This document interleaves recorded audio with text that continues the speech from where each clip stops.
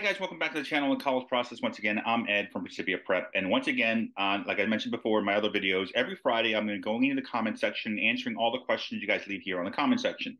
Now, once again, I'm going to go past the comments as far as like good video and so on and stuff like that, or specific comments. I'm just going to answer your questions here. So that's kind of the format we're going to be doing every Friday going forward. So if you're new to the channel and watching this video here, if you want more information about the college process, or if you want your questions answered for the videos we have here on the channel, just put your questions on the videos here, and every Friday I'll make this video here, post it on YouTube, answering all your questions. So then everyone has kind of a more detailed answer to all the questions you guys have out there. And of course, with that being said, let's jump right into today's questions here.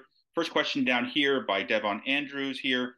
So you can use the loan money for your own purposes besides using it for school. I'm assuming that your question is, can you take out more loan funds to be able to use for the books or transportation or laptops, so on and so forth? The answer is yes. You can utilize a certain amount of loan funds that you send to the school, whatever private loan, state loan, or federal loan you take out.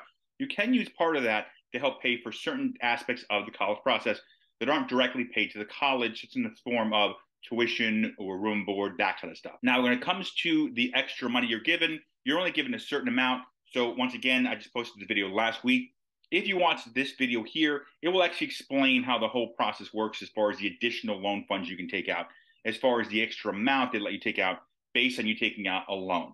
Okay, let's go to the next question here, which comes in here from Nadia Watkins. Is it better to get a scholarship before high school, before senior year in high school is over? Sort of. Now, many of you may or may not know there's actually three different types of scholarship money out there. There's the local scholarships, which are typically given out or basically distributed or helped out as far as the paperwork and getting your information out there by the guidance office of your high school. Those are the local scholarships like the Realtor, the local bank, the PTA, the Elks Club, so on and so forth. Those have the least amount of competition.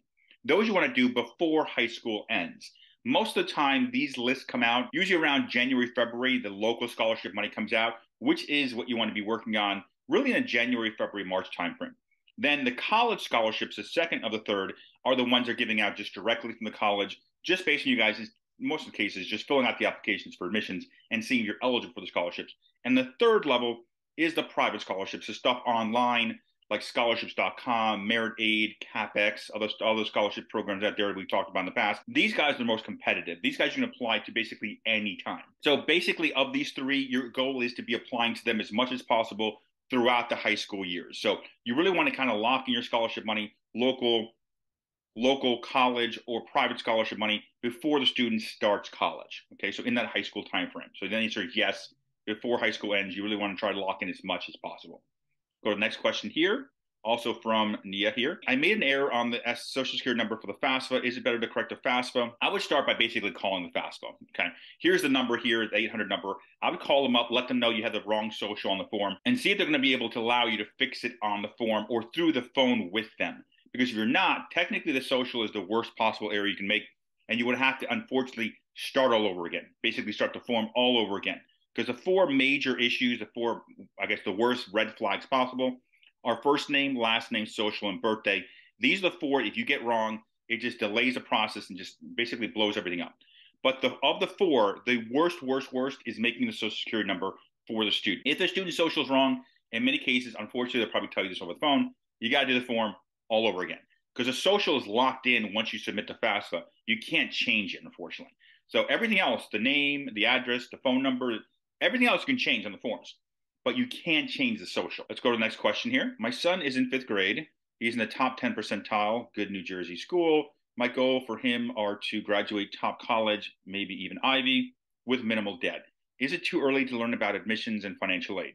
It's really never too early in the sense of possibly building the track academically that he would need, or the resume that that student would need to be able to get to the grad school level. But as far as financial aid, it's vastly too early.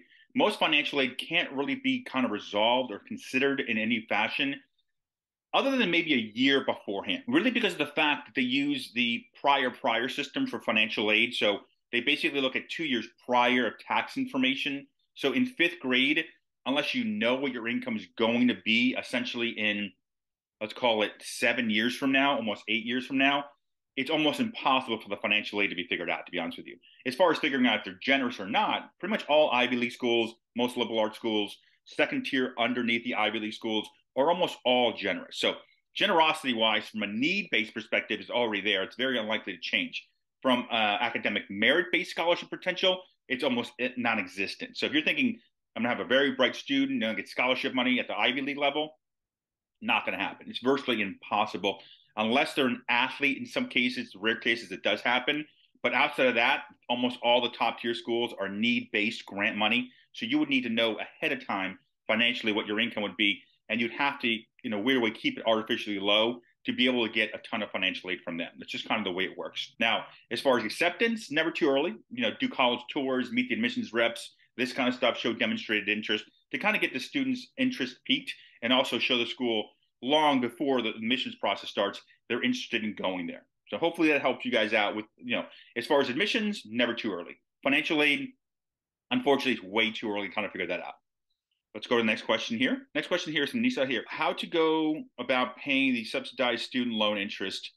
Now, if you are getting student loan interest right now, which no one's getting federal student loan interest right now because all the loans are in forbearance right now. They're all at zero rate, so you wouldn't be having any interest anyways.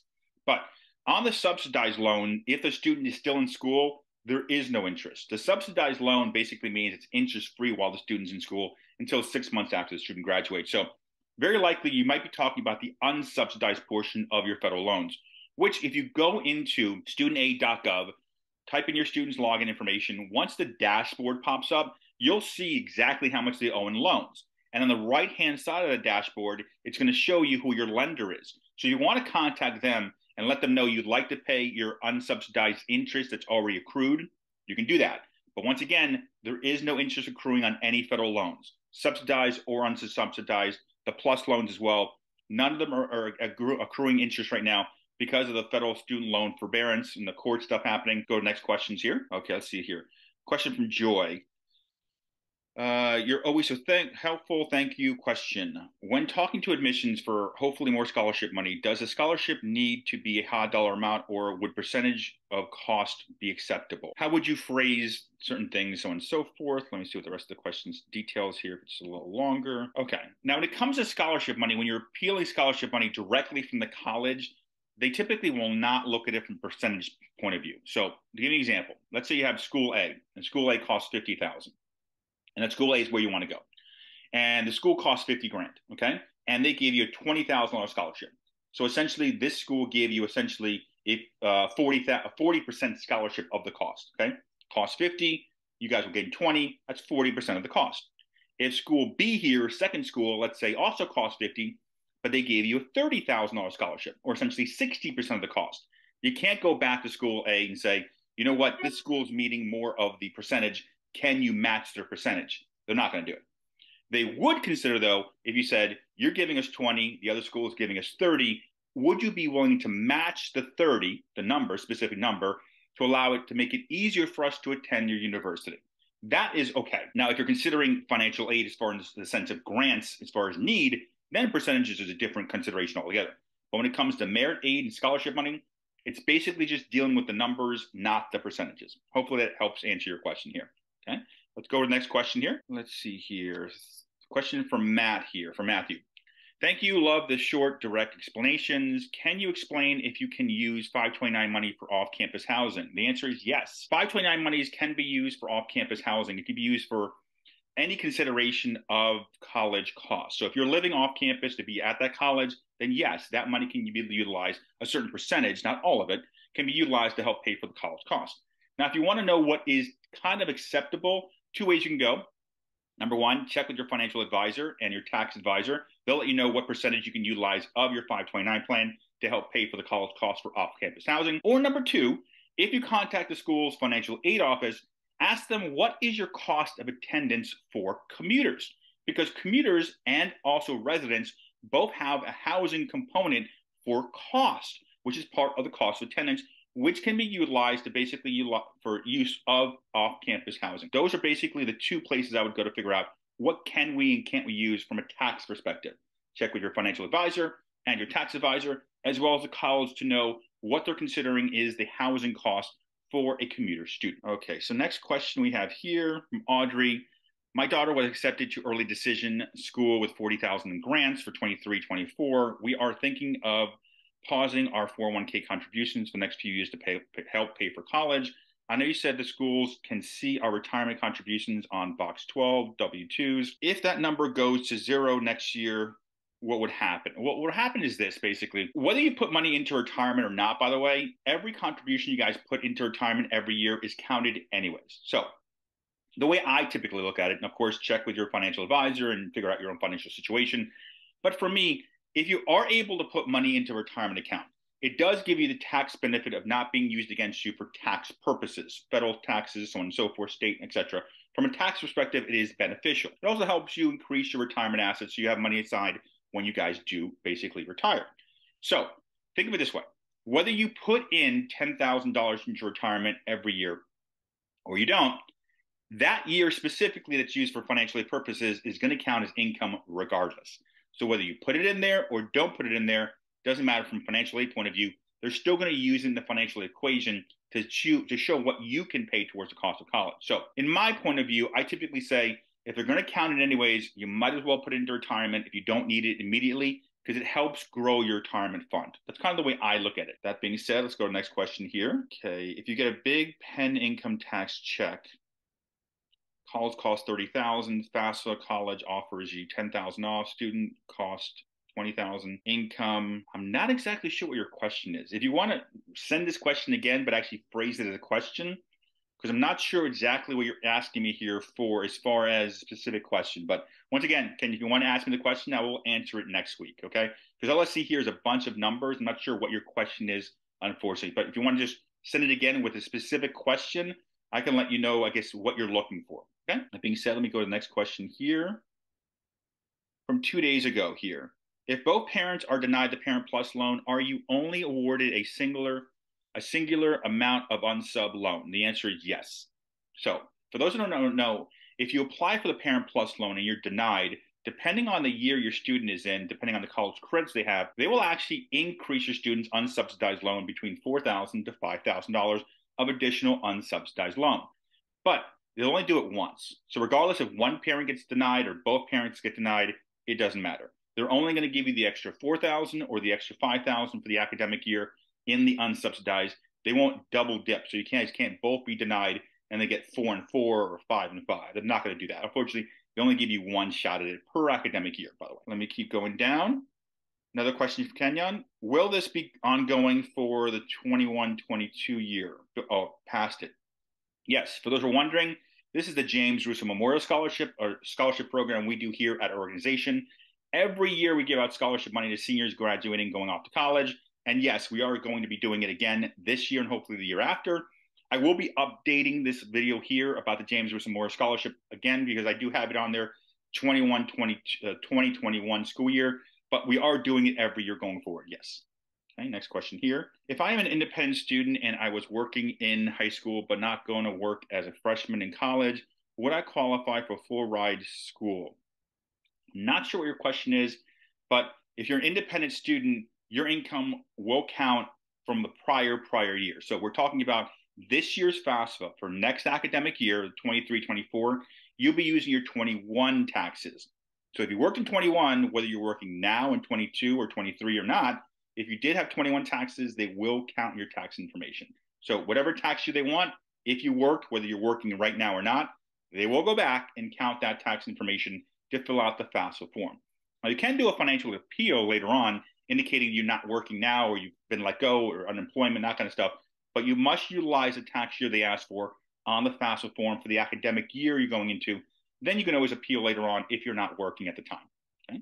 Next question here. Is it possible payments will resume in August without interest? Now, obviously, this has to do with the student loan forbearance that's happening right now. It's highly unlikely, to be honest with you, if this doesn't go through the courts as far as the student loan forgiveness of the $10,000 or $20,000, depending on your situation. It's highly unlikely that after August, they're going to push through again another interest-free situation. Unfortunately, it's very likely it's going to get to the end and we're done here. So right now, we're all hoping that goes through, obviously, so we can get student loan forgiveness. Doesn't affect me, by the way. I have no student loans, but I did back in the day. Good, bad, or different. So I'm hoping it does happen for everybody else who needs this. But I don't think they're going to do it again and push it as far as the student loan forgiveness again. I think there's too many roadblocks right now. They're being put up by different members of the political systems. I'm not going to get into the political side of it, but I think if you follow this, you kind of understand what I'm talking about. There's certain groups that just do not want to help out people with student loan forgiveness, no matter what the situation is, good, bad, or indifferent. So that being said, I think if it gets to August, it's done. It's not going to go through, unfortunately. So right now, we're just waiting to see what the Supreme Court says. Hopefully, it goes through and this gets resolved. But we're going to sit here and just wait to see what happens. Okay. Go to the next question here, or the last question here. Hi, Ed. Could you please talk about the best way to borrow for medical school? My son's going to medical school in Florida, the tuition of $50,000, cost of attendance $75,000. Now, when it comes to graduate school, I typically like to lean towards the federal loans. Grad Plus loans are typically the way I like to go. If you are a parent in New Jersey, NJ Class Loan has very good rates right now. If you are if you are a parent in a different state, not New Jersey, then I would utilize and look to see if that state has state loans available, because most of the state loans right now have the best rates, by the way, across the board. Then my third option would be looking at the private lenders, the Citizens Bank, Sallie Mae, so on and so forth. But if you want, every June, right around the end of June, I put out a list of the top lenders, top rates, so on and so forth. So if you want information about that, very simple, just email me, contact me here. At the end of every one of my videos is my email as well as my cell phone number, which will be at the end of this video here. You can just contact me and I'll send you the top list of the top lenders as far as who's got the best rates out there. Okay. Other than that, guys, thank you everyone for watching this video again. Once again, every Friday going forward, I will be posting all the questions you guys have with the answers, or I guess detailed answers here I give you guys, explaining how everything works for your questions. Other than that, thank you for watching today's video. My name is Ed from Principia Prep. On the screen is my contact information. If you do need help, I do meet with parents one-on-one through Zoom. So if you need help, just shoot me a text or send me an email, and I'll be able to sit down with you and help you guys out with your college-related stuff. Other than that, thank you for watching today's video.